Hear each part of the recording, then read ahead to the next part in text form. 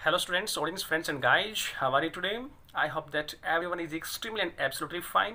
मैं प्रवेश कुमार आप सभी के अपने चैनल इंग्लिश विद प्रवेश में मोस्ट वेलकम करता हूं और आशा करता हूं मेरे एफर्ट्स मेरे कंटेंट्स आपकी लाइफ में नॉलेज इंप्रूवमेंट में काफ़ी यूजफुल और बेनिफिशियल प्रूव होंगे। सो फ्रेंड्स, यदि आप मेरे चैनल के सब्सक्राइबर नहीं तो सबसे पहले चैनल को सब्सक्राइब कर दीजिएगा प्लीज़, और सब्सक्राइब के साइड में जो बेल का आइकन उसको प्रेस कर दीजिएगा ताकि हर रोज आने वाली नोटिफिकेशन आपको बिल्कुल सही टाइम पर मिल जाए। सो स्टूडेंट्स, हमने पिछली वीडियो में जैसे कि आपने उसको वॉच किया होगा, second poem for CBSE and HBSE 11th पर हमने डिस्कस किया था। अब उसका सेकंड पार्ट पर हम डिस्कस करते हैं। आज इस पार्ट में कंप्लीट हो जाएगी स्टूडेंट्स, और आशा करता हूँ आपको कंप्लीटली समझ आएगी। फिर भी कोई डाउट है तो आपके पास कमेंट बॉक्स की फैसिलिटी है, उसमें अपने डाउट शेयर कर सकते हो, और I will say with assurance that and I can say with assurance that I will try to solve problem that time students, okay. And you need to learn it properly, intentionally, वॉचफुली, okay. Second poem for CBSE and HBSE 11th, Part 2, The Laburnum Top, written by Ted Hughes, stanza 2nd and 3rd। तो देखिएगा ध्यान से students में, Then sleek as a lizard and alert and abrupt। अब इसमें लिखेगा students कि then sleek होता है बड़ी सॉफ्टनेस के साथ, कोमलता के साथ, सफाई के साथ, बड़ी इट मीन्स एक प्रकार से जो स्मूथनेस के साथ आप कह सकते हो। एज अ लिजर्ड यानी कि जो पक्षी है गोल्ड फिंच, इसका कंपैरिजन किया गया लिजर्ड के साथ, छिपकली के साथ। जैसे छिपकली बड़ी चौकन्नी होकर, बड़ी सावधानी के साथ, बड़ी सॉफ्टनेस के साथ, एक प्रकार से आप बोल सकते हो, एक प्रकार से यानी स्मूथनेस के साथ वो चलती है, तो उसका कंपैरिजन किया है इस पक्षी के साथ। Then slick as a lizard, वह जो पक्षी है जो गोल्ड फिंच है वो एक छिपकली की तरह बड़ी सफाई से चलता है, बड़ी यानी कि एक स्मूथनेस के साथ चलता है। एंड अलर्ट एंड अब्रप्ट, एक प्रकार से यानी कि पूरा सावधान होकर, पूरा चौकन्ना होकर चलता है, राइट, और पूरी तेजी के साथ वो चलता है। सी एंटर्स यानी कि वो जो पक्षी है गोल्ड फिंच, उसको सी से, फीमेल है उसको इंडिकेट किया गया सी से। सी एंटर्स द थिकनेस, वह प्रवेश करती है, द थिकनेस सघनता के अंदर। एंड ए मशीन स्टार्ट्स यानी कि जो ब्रांच का जो एंड है वह काफ़ी सघन वो ब्रांच है, काफ़ी सारी उसमें लीव्स पत्तियां हैं, तो उस सघनता वाली जो ब्रांच के अंदर वो प्रविष्ट होती है। And A machine starts up, और एक मशीन स्टार्ट हो जाती है। ऑफ चीटरिंग्स, मैंने कहा था कि चीटरिंग वर्ड यूज किया जाएगा, डिक्शनरी की सर्चिंग में इसका कोई वैल्यू नहीं है, इसको चैटरिंग बोलते हैं स्टूडेंट्स। ऑफ चैटरिंग्स का मतलब होता है चींची की आवाज़, चहचाट। And a tremor of wings, wings यहाँ पंख है, नाउन है। ट्रेमर जो है ये एक प्रकार से थरथराहट होता है स्टूडेंट्स, इसका मीनिंग क्या है, थरथराहट ऑफ विंग्स, यानी कि साउंड जो है उसकी चहचाट जो वो कर रही है पक्षी gold Finch. And a tremor of wings, और पंखों की थरथराहट। एंड ट्रिलिंग्स को हम यहाँ इंडिकेट करेंगे फ्लचरिंग, यानी कि फड़फड़ाहट, पंखों की थरथराहट और फड़फड़ाहट, आवाज़ की जो चहचाहट है, पंखों की जो थरथराहट और फड़फड़ाहट है, उसकी वजह से उस सघनता के अंदर, उस शाखा की सघनता में एक मशीन स्टार्ट हो जाती है, मशीन से शुरू हो जाती है। The whole tree trembles and thrills, पूरा वृक्ष जो है स्टूडेंट्स वो एक प्रकार से कंपायमान हो जाता है, ट्रेम्बल्स हो जाता है, एंड थ्रिल्स, और रोमांचित होता है students. It is the engine of her family, ये जो पक्षी है गोल्ड फिंच, ये अपने परिवार का, अपनी फैमिली का, अपने बच्चों का एक इंजन है, जिनका वो भरण पोषण करता है, जिनको वो खाना खिलाती है। जैसे एक रेल का जो इंजन होता है, जो रेल के कंपार्टमेंट होते हैं उनका जो इंजन होता है, जिससे वो एक सीरीज़ में चलते हैं, तो उसी प्रकार से अपनी फैमिली की जो जो उनकी लाइफ जो चल रही है वो सर्वाइव कर रहे हैं, तो वो किसके बिहाफ पर कर रहे हैं, अपनी मदर के बिहाफ पर, वो उनको खाना खिला रही है, ठीक है। तो वो अपने परिवार के प्रकार से इंजन हुआ, इसको इंजन नहीं बोलते स्टूडेंट्स, इंजन, क्योंकि इंजन तो इंग्लिश का एक ट्रांसलेशन हो गया, इंजन होता है ट्रांसक्राइब। तो क्वेश्चंस विद आंसर्स देख लेते हैं students. Who does C in these lines refer to, यानी कि C जो वर्ड है इन लाइनों में C किसके लिए रेफर किया है, किसके लिए ये वर्ड यूज किया है, किसको संबोधित करता है ये शब्द। तो the word C refers to the gold Finch, यहाँ C जो यूज किया गया स्टूडेंट, C एंटर्स, कौन एंटर करता है, गोल्ड फिंच, तो C गोल्ड फिंच के लिए। सेकंड क्वेश्चन देखिएगा, What has C been compared to, यानी कि C को किससे कंपेयर किया गया है, गोल्ड फिंच को किससे कंपेयर किया है। C has been compared to a lizard, ये लिखा गया है फर्स्ट लाइन के अंदर, स्लिक एज लिजर्ड, तो गोल्ड फिंच को कंपेयर किया गया लिजर्ड के साथ। नेक्स्ट क्वेश्चन देखिएगा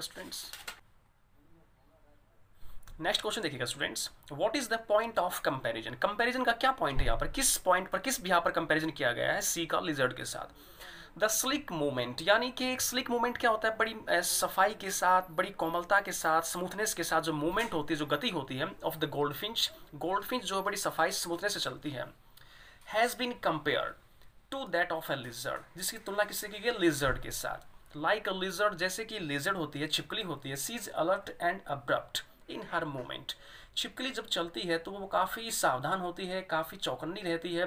तो जिस प्रकार से एक लिजर्ड की जो गति होती है, मूवमेंट होती है, वो काफ़ी अलर्ट होती है, यानी कि एक सावधानी पूर्वक होती है, अब्रप्ट एक चौकन्नी होती है। तो उसी प्रकार से ये जो सी है, ये जो गोल्डफिंच है, सी से इंडिकेट की गई है, तो ये भी लिजर्ड की तरह काफ़ी सावधानी से चलती है, स्लीकली चलती है। ओके, नेक्स्ट क्वेश्चन देखिए students, where does she enter, वह कहाँ प्रविष्ट होती है, कहाँ प्रवेश करती है? सी enters the thickness of the branches, वो वृक्ष की जो शाखा है, जो वृक्ष की शाखाएं हैं उनके अंदर वो प्रविष्ट होती है, जहाँ सघनता है, जहाँ काफ़ी सघन वो शाखाएं हैं, सघनता वहाँ पर है, तो वहाँ वो प्रविष्ट होती है। नेक्स्ट क्वेश्चन देखिएगा students, what does machine here refer to, या मशीन शब्द किसको रेफर करता है, किससे रिलेटेड संबंधित है? It refers to the group of goldfinch young ones, ये संबंधित है, ये संबोधित करता है, रेफर करता है to the group of goldfinch young ones, जो गोल्डफिंच पक्षी के ये एक प्रकार से आपका पजेसिव केस में यूज हो रहा है। तो ये पजेसिव है, तो इसका मीनिंग हो गया पर काके की। तो गोल्डफिंच यंग वंस, गोल्डफिंच के जो बच्चे हैं, गोल्डफिंच के जो बच्चों का जो ग्रुप है, उसको इंडिकेट कर रहा है machine. What makes the tree tremble and thrill, यानी कि what makes the tree tremble and thrill, तो वृक्ष जो है स्टूडेंट्स वो किस प्रकार से, ट्रेम्बल का मतलब क्या है यहाँ पर, एक प्रकार से कंपायमान होना, एंड थ्रिल रोमांचित होना। तो वृक्ष जो है कैसे, किस प्रकार से कंपायमान होता है और रोमांचित हो उठता है? The joyful moment of the goldfinch young, यानी कि गोल्डफिंच के जो यंग वंस हैं, उनके बच्चों की जो जॉयफुल, खुशी से जो मोमेंट होती है, जो गति होती है, वो बनाती है द ट्री को ट्रेम्बल एंड थ्रिल। वृक्ष जो है कंपायमान और रोमांचित किस वजह से होता है, किस प्रकार होता है? वो जो गोल्डफिंच के जो बच्चे हैं, यंग वंस, उनकी गति की वजह से होता है। तो नेक्स्ट ट्रेंड देखिएगा स्टूडेंट्स, बहुत सिंपल रहेगा आपके लिए। सी stocks it full, C stocks का मतलब होता है भरण पोषण करना, ये वर्ब के रूप में काम कर रहा है। तो सी स्टॉक्स इट फुल, वो अपने बच्चों का भरण पोषण करती है, उनका भोजन खिलाती है। देन फ्लट्स आउट, फ्लट्स आउट का मतलब होता है झटके से बाहर आना, टू ए ब्रांच एंड, तब वो झटके से ब्रांच के छोर पर आ जाती है। शोइंग हर बार्ड फेस, ये जो बार्ड लिखा स्टूडेंट्स, इसका मतलब होता है वर्जित करना, बाधित करना, लेकिन यहाँ इस स्टैंजा में इसका मीनिंग रहेगा यानी कि धारीदार, फेस चेहरा, शोइंग हर बार्ड फेस, और दिखाती अपना धारीदार चेहरा, आइडेंटिटी मास्क, जो कि उसकी पहचान है, वो जो चेहरा है उसका, जो धारीदार चेहरा है, उससे उसकी पहचान की जा सकती है, उसका एक मास्क है। Then with eri delicate we shall chirrup whisperings she launches away, तो स्टूडेंट्स देन तब विद एरी जो है यहाँ पर ये आपका एडजेक्टिवली वर्क कर रहा है, तो इसका मतलब होता है डरा हुआ, काफ़ी उदासी से भरा हुआ। तब वह जो पक्षी है गोल्डफिंच काफ़ी डरी हुई है, काफ़ी उदास है। डेलिकेट यानी कि कोमलता के साथ, सॉफ्ट, विसल एच साइलेंट होता है, सीटी की आवाज़ निकालती है। चिरअप यानी कि सीटी की तरह पैनी तीखी आवाज़ निकालती हुई, चिरअप चहचाती हुई, विस्परिंग फुसफुसाहट के साथ, सरसराहट के साथ। सी लॉन्चेज अवे, वह दूर लॉन्चेज अवे उड़ जाती है, टुवर्ड्स द इन्फिनिट। इन्फिनिट यहाँ होता है कि अनंत आकाश की तरफ, टुवर्ड्स द इन्फिनिट का मतलब क्या है, अनंत अपार आकाश की तरफ वो चली जाती है। And the laburnum subsides to empty, और जो लेबरनम है स्टूडेंट्स, जो अमलतास का पेड़ है, सबसाइड्स टू एम्पटी, सबसाइड्स एक वर्ब के रूप में काम कर रहा है, इसका मतलब होता है सबसाइड्स टू एम्पटी, दोबारा से खाली हो जाता है, शांत हो जाता है। ऐसा प्रतीत होता है कि जैसे वहाँ पर कोई पक्षी आया ही नहीं था, उसकी हलचल पूरी तरह से खत्म हो जाती है, दोबारा से वो अपनी पहले जैसी अवस्था में आ जाता है। देखिए questions and answers. So students अभी फर्स्ट क्वेश्चन देखिएगा, who do the word C and it refer to in the first line. First line में सी और इट ये दोनों शब्द किसके लिए प्रयोग किए गए, किसको रेफर करते हैं students? The word C refers to the goldfinch, यानी कि जो फर्स्ट वर्ड है स्टूडेंट्स सी, वो गोल्डफिंच के लिए प्रयोग किया गया है। The word it refers to the group of her young ones, और इट का यूज किया गया स्टूडेंट्स, जैसे कि मैंने अबाउट द थीम ही पढ़ा है, आप इस स्टेज को देख सकते हो, वहाँ सी का वर्ड, जो सी वर्ड है उसका यूज किया गया गोल्डफिंच के लिए, इट का यूज किया गया group of her young ones, यानी गोल्डफिंच के जो बच्चे हैं उनके लिए यूज किया गया।